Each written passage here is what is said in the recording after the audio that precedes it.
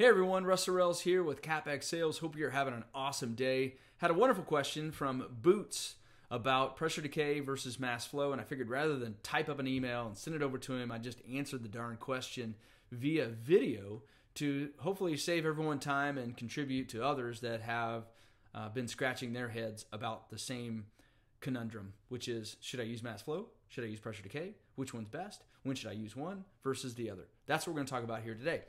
First, let's define mass flow. Mass flow is the amount of flow that it takes to maintain pressure in your part. What does that mean? Well, we pressurize the part, let's say it's a basketball, to 10 psi, and we monitor the amount of flow through a flow meter to determine how much flow it takes to maintain that pressure in the part. So we do not isolate the part.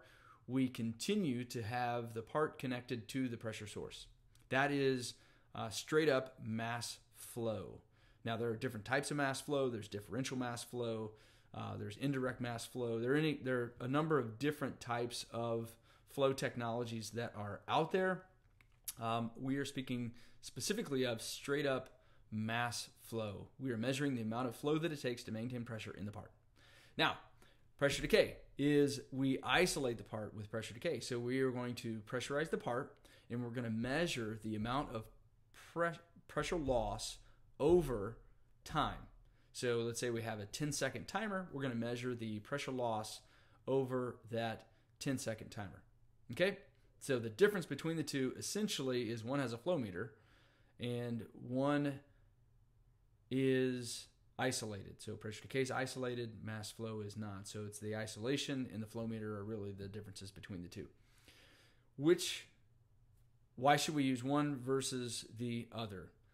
Applications for mass flow are typically parts that are, say, large volume, or parts that have some level of flexibility to them, or when you are testing different part volumes. So let's say you're testing a tennis ball, and you're testing a basketball, and you're testing a volleyball, and you're testing a beach ball. So as your assembly line is moving along, and you're testing all of these varied components, with pressure decay, you need to have a calibration for every single one of those components. So a beach ball needs to have its own cycle time and its own calibration. A basketball needs to have its own cycle time and calibration, and a tennis ball and a volleyball need to have their own test setup, test timers, and calibrations. With mass flow, that is not the case. So with mass flow, what we could do is we could just set everything up to test a beach ball and then test all the other parts, or balls in this case. So we could test a tennis ball using the same cycle time, the same test timers, the same settings, assuming that we're testing everything at the same pressure. We can test everything with the same timers if we've set it up for the largest part. So mass flow is not volume dependent. That's one of the benefits of mass flow technology. So our preference at Cincinnati Test Systems has typically been, when we have a component that we're going to be testing over and over and over and over again, we prefer to use pressure decay technology. We find it to be very accurate. We've got transducers that go out to this many decimal places nowadays because of the technology that's available to us. We've got algorithms that help to smooth out those digits way out there so that they are more useful in evaluating good versus bad with regards to each test. So with our technology, or our preference often has been pressure decay. With mass flow, we do a ton of mass flow as well. We're just a little more particular when applying mass flow, if given the opportunity in a cart, especially when they've got a high variation. I always encourage a customer to utilize mass flow technology to apply to their application. So Boots, with regards to your specific application, the question that you had directed from someone at another facility, the reason that you are using or have used mass flow in the past on one of the lines has been because of the high variation in parts. Now, your line specifically only has, I think, 2 different parts that are processed on that line. So with only 2 different parts processed, pressure decay is a very stable and reliable technology to use for that application. That would definitely be the recommendation.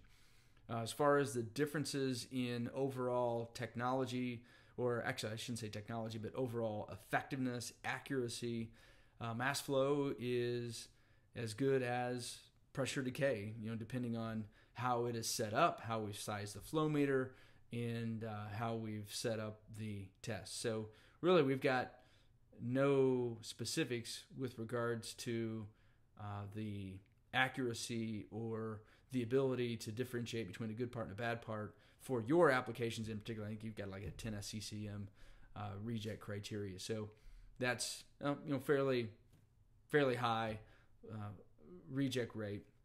You get down in the half SCCM, some of those lower reject rates, it becomes more challenging to apply some of the technologies. But for you specifically, anything over 1, we're good with either technology. It's just a matter of what is your preference. Are you only running 1 part every day? In that case, why not use pressure decay?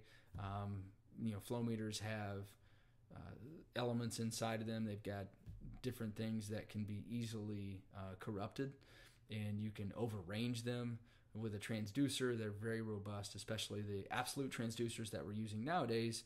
It's it's almost impossible to destroy these transducers with the way that they are built and manufactured. So anyway, hopefully that is helpful for anyone that is interested in pressure decay versus mass flow, kind of understanding the differences between the two. I welcome any questions that y'all might have at russ@capexsales.com. That's CAPEX sales, SALES.com regarding leak testing. Until next time, peace out. Talk to you soon. Bye-bye.